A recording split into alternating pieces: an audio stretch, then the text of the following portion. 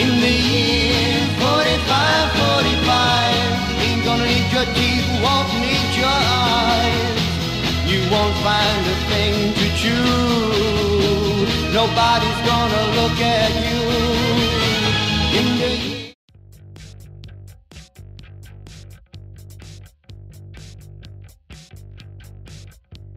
The Oculus Rift is a virtual reality head-mounted display with a number of features that work together to create the illusion that you're stepping into a virtual environment. There's been a lot of hype around the device, mainly due to its relatively low price, vision-filling screen, and low latency head tracking. We've managed to get our hands on a development kit of the Oculus Rift, and in this video I'll show you what you can expect of the device. Inside the case there's the Rift itself, along with 3 sets of lenses, a cleaning cloth, and all the cables needed to connect the device to your PC.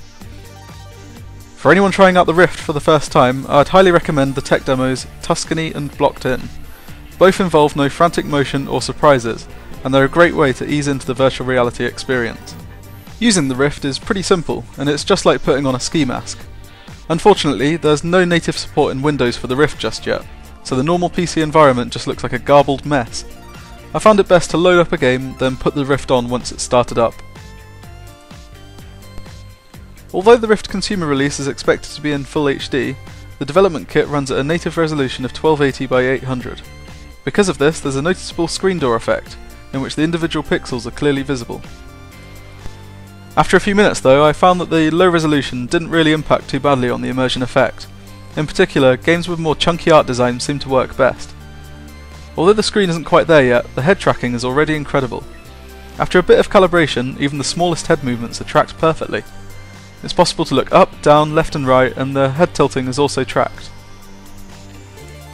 Positional tracking, which would allow stuff like the height of your head to be tracked, is not yet featured in the Rift. However, this has been announced as a priority for the consumer release.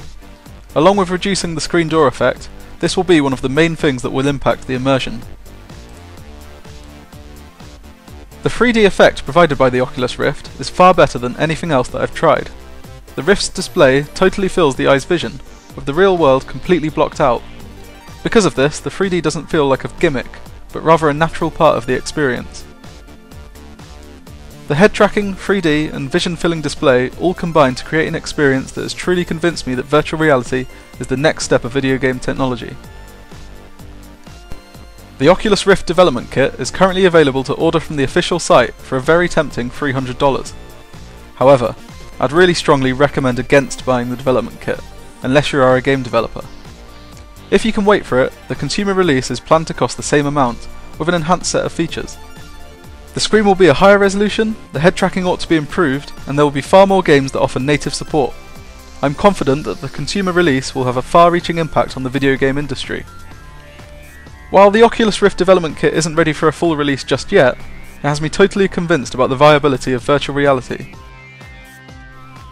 Although there are a few minor problems, I'm pleased to say that realistic, immersive virtual reality is here, at an affordable price. Look out for some more videos about the Oculus Rift in the future, where I'll be looking at some of the best tech demos, games and experiences that are available for the device. in the year 45, 45, ain't gonna need your teeth, won't need your eyes. You won't find a thing to chew. Nobody's gonna look at you. In the year 55, 55, your arms